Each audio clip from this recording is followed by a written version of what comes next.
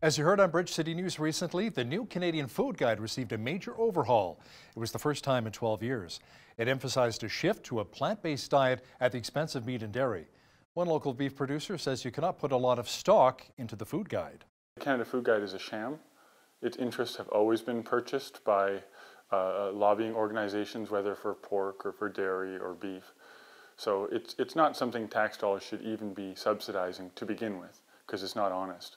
But second of all, I can support their recommendation for people not to eat the meat that is currently available in the grocery store because it's toxic.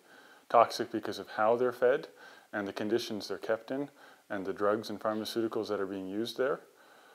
So the beef industry kind of has this coming because there's plenty of evidence that shows that eating that meat is no good.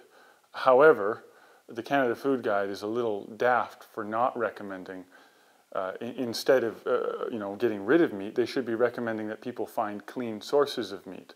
But it only further points out the fact that they're not an honest organization that's interested in health.